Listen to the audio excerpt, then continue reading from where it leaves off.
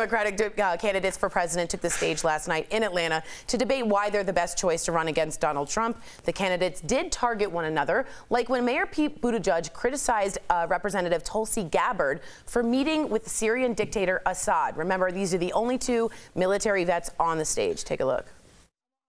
One of the foreign leaders you mentioned meeting was Bashar al-Assad. I have, in my experience, such as it is, whether you think it counts or not, since it wasn't accumulated in Washington, enough judgment that I would not have sat down with a murderous dictator like that. Another moment that got a lot of people talking was when Senator Amy Klobuchar talked about the double standard that female candidates face. Take a look. Women are held to a higher standard. Otherwise, we could play a game called Name Your Favorite Woman President, which we can't do because it has all been men, including all vice presidents being men. And I think any working woman out there, any woman that's at home, knows exactly what I mean. We have to work harder, and that's a fact. Finally, former VP Joe Biden is being criticized for his choice of words. When talking about ending domestic violence, watch and listen carefully. No man has a right to raise a hand to a woman in anger other than in self-defense, and that's rarely ever occurs. And so we have to just change the culture, period, and keep punching at it and punching at it and punching at it.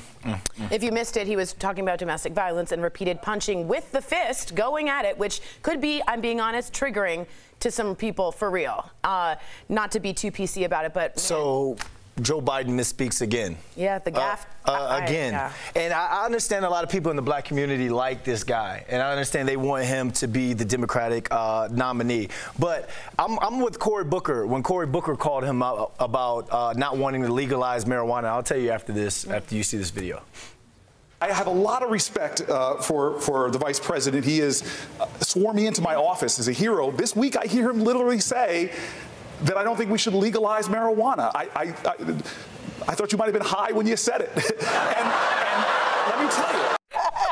It's a great line. And another thing that Joe Biden has said, he tried to use the whole, oh, it's the gateway drug. We've dismissed that whole theory. He's having okay boomer type moments. But Joe Biden is trying to play that moderate role, right? Because he's resting on his laurels of people having his name recognition, like you said. I just think as we move forward, he needs a better strategy because it's not working in these debates. He keeps messing up in easy moments, you know, just to make a point. He keeps like stuttering over his words or losing his teeth, whatever have you. Yeah, his laurels are a little old. Am I right? Okay, thank you. I don't think that Joe Biden's even stopped to think about his own constituency, which is probably a little bit older, and how much medical marijuana has benefited them. Thank you. A lot of older vets, yes, a lot of older people, instead of going out and getting hooked on opioids and things like that, they found that if they do have chronic pain, back pain, issues eating, holding food down, this is a way out for a lot of those people without having to get addicted to something. So I think that he's just getting bad advice. And I think he's running a campaign from the early 90s instead of 2019. And to be honest, I'm just looking at who can beat Trump right through that.